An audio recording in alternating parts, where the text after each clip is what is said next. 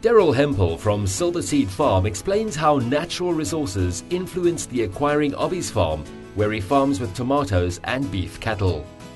He also explains the importance of farming near a market or retail sector for distribution purposes. Daryl explains the risk that a saturated market has on product distribution. It is explained how the knowledge that a supplier has can change the complete outcome of a farming practice. This is Silverseed Farm. I've been here 3 years. Our farm tomatoes I started 23 years ago, all open field.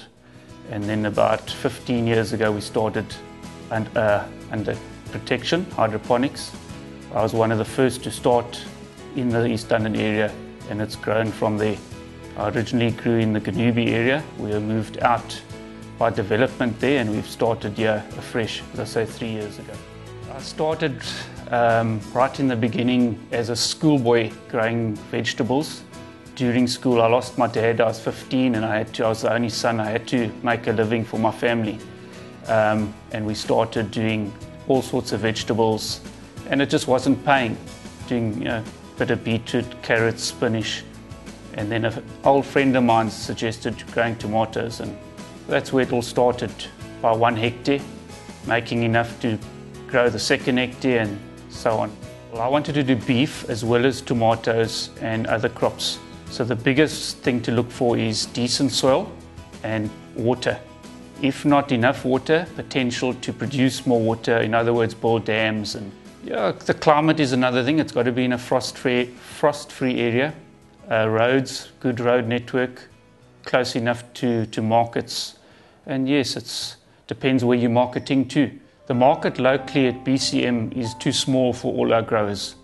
If we had to put all our tomatoes into this area, we'd all go bankrupt. It's far too small. We have to send out of town and find other markets, be it fresh produce markets or direct to chain stores. I personally supply fruit and veg cities in the Eastern Cape. If I have an excess, I send down to the Western Cape. Over and above that, I do put on the fresh produce markets, and that being the ones with the best price. So what you would do is contact them in the mornings and see who offers the best price. The biggest price indicators for us are the Northern Transvaal. They are big growers and they dominate the price. We run at a total loss. We draw a line at a point where we say, okay, that is far too below cost, we just dump. Now in January I was dumping on a day 7 to 10 tons of tomatoes, giving to pig farmers, giving to charity organisations, old age homes. Whoever wanted tomatoes, I welcomed them to fetch. It just didn't pay us to transport and market. To give you an idea, the Durban market was the highest price in the country at 15 Rand a box. Your box cost 5 Rand. So you're left with 10 Rand. Then there's 14.5% commission off. There's still transport. So it just doesn't make sense to even pack those tomatoes. When I started, I went to neighbours that were doing tomatoes, and a lot of them became good friends. They helped me, being a youngster starting off.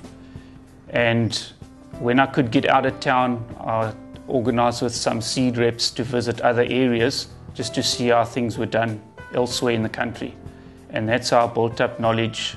And it was trial and error. I bumped my head a lot of times. I was helped by the chemical guys, the seed reps.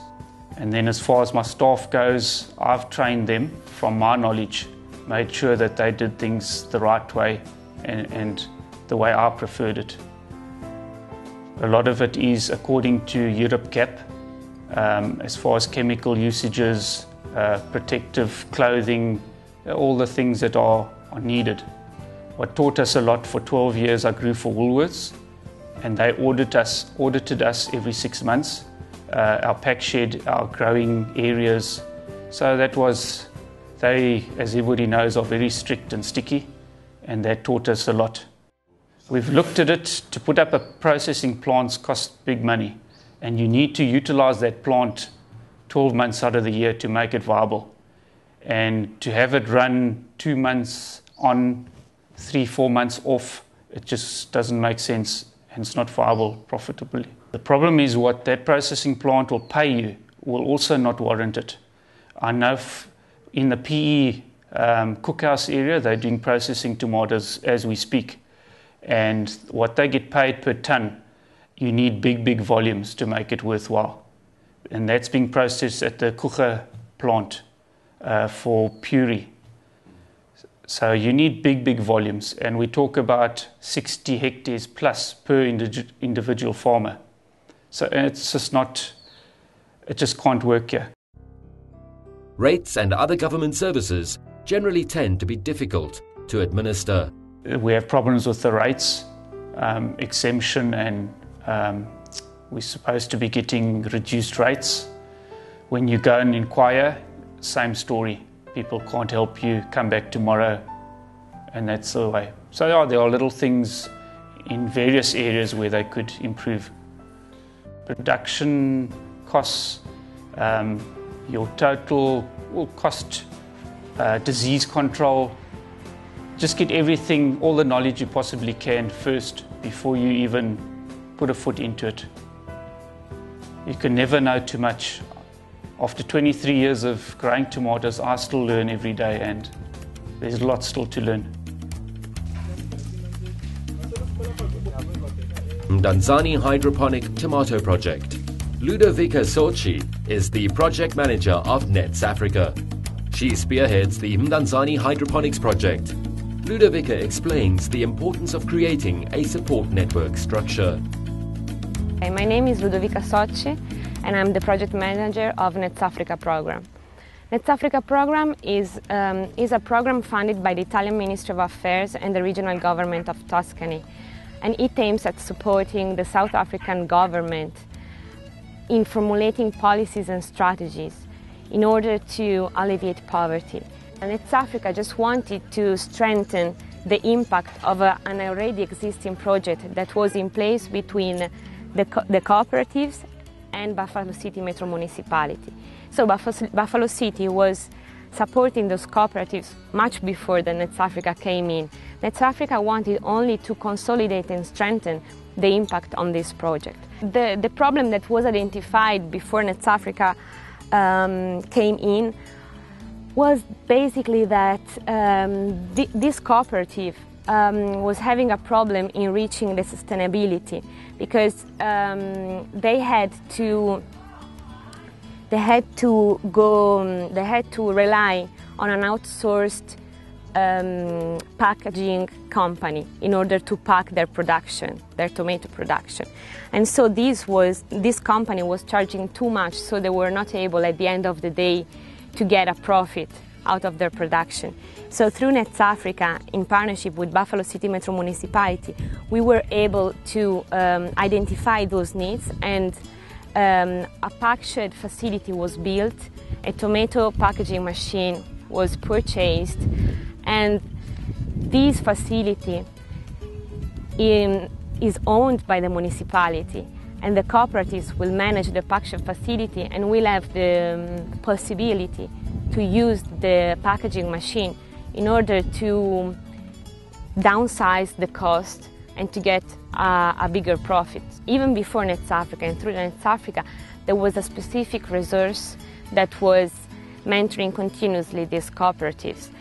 But through the training that was delivered by Forterre, we also included some session of mentoring, and Forterre and University of Forterre committed in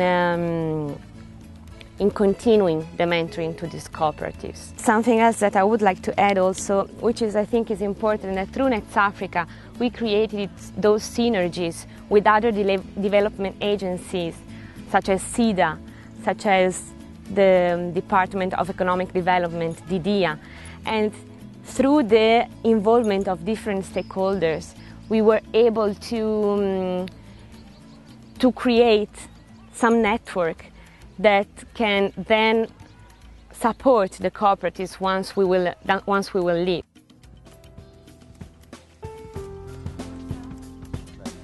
My name is Vuiseka Pete. Our project's name, Buffalo City Organic Producers. We are 16 members from different units and wards. We register our cooperative. We started at 2009 with assistance of municipality Buffalo City. They give us the mentor. Our product, we sell our product in fresh produce at East London, Wilsonia. And our market is locally and hawkers and our community. Ms. Tobani Feni, the PECSHED manager here at Nets Africa. The PECSHED, its function is to find the market for all the co-ops that are here in Tanzania and all the buffalo in all, and to find the secure market for them, so that they can produce and have the target market for the produce that they are producing, and how the PECSHED will market the tomatoes for them, and then pay them the money, pay the co-ops, which is the farmers that are being produced inside the PECSHED. The purpose of the PECSHED is to support them so that it can be easy for them. They're not paying more for the produce, and the PECSHED brought the truck for them so that they can easily transport the produce from the co-ops here up to this PECSHED, and from the PECSHED to the retailers.